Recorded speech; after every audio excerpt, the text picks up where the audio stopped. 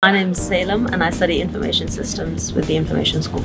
My dissertation is on perceptions and attitudes towards web accessibility. So I'm looking at how students in higher education, specifically students without disabilities, view web accessibility and accessibility features and whether they think that it's applicable to them or not.